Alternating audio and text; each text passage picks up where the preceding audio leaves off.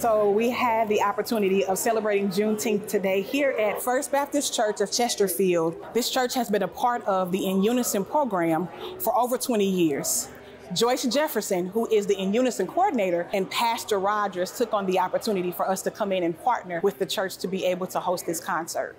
We have come into this house to sing praise, to give worship, to celebrate Juneteenth together.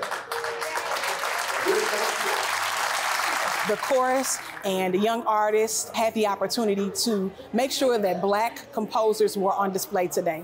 We had music from William Grant Still, Rollo Dilworth, Florence Price, Bill Withers. Something new this year, we combined musical art with poetic art. Alex Johnson, who is a young artist in the In Unison program, performed a piece by Langston Hughes. People say, let things run their course. Tomorrow is another day. I do not need my freedom when I am dead.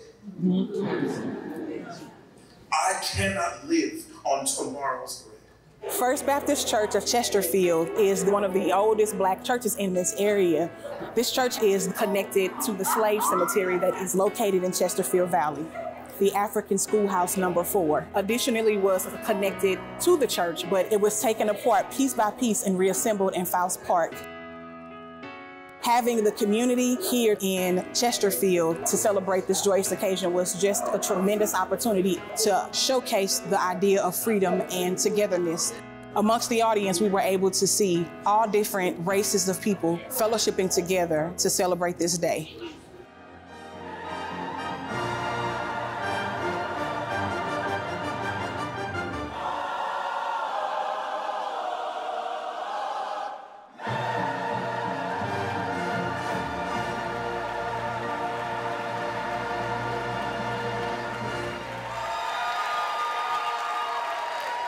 For this In Unison chorus and young artists for this orchestra.